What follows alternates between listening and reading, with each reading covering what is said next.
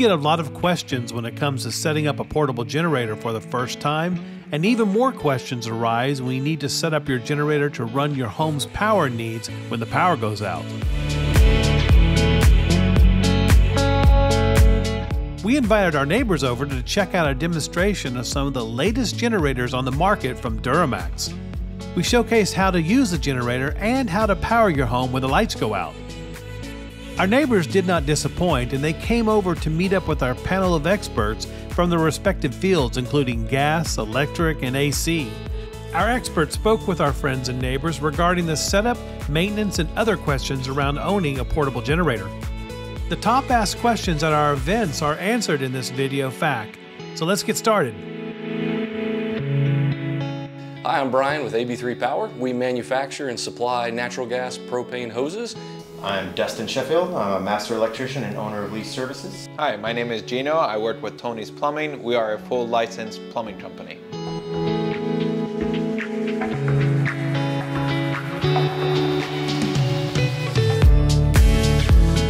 So I want to know where I can safely store my generator. The best bet is to leave it in a garage or a sealed storage shed, is what I recommend to my customers. Right, it's usually somewhere where it's dry. That's the main important thing.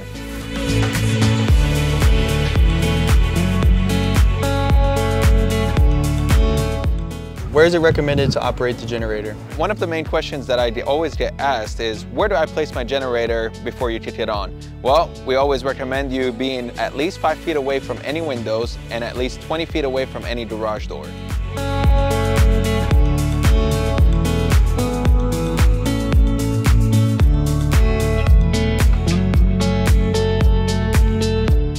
How safely is it to transport a generator?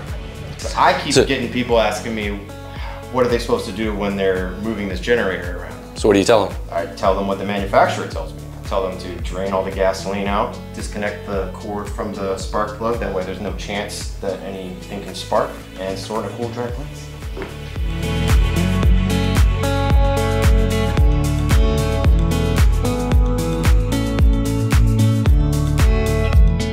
Do alternative fuels to gasoline like propane and natural gas cause CO2? Everything produces CO2. Oh, I didn't think so. No, well, yeah.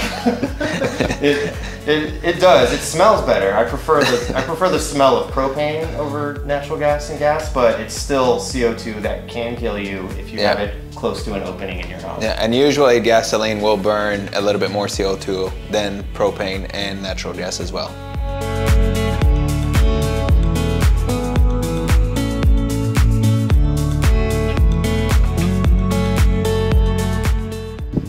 So my question is, can my generator be operated in rain or snow? These things are made to be outside. They're made to get dirty. They're made to get splashed. But when you're running it, you don't want to have rain pouring on it. So if you have a sturdy enough cover that it doesn't need any sort of extra cover over it, that it can stay dry during a long outage, great. But usually I just recommend find some natural covering somewhere that's not near an opening in your house that you can run it or refuel it or service it without getting in the rain.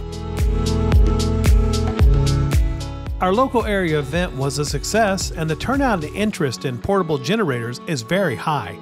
We would love to thank everyone who joined us in our generator showcase. We would also like to thank our 3 experts for spending time with us today and answering your questions about generator safety.